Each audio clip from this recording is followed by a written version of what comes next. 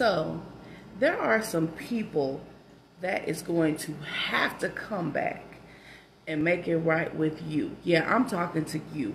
If if these few words that I said caught your attention, oh yeah, I'm talking to you. They're going to have to come back to make it right. They're going to have to come back and apologize. They're going to come back and have to explain themselves, because God is saying in this hour that it's like this right here.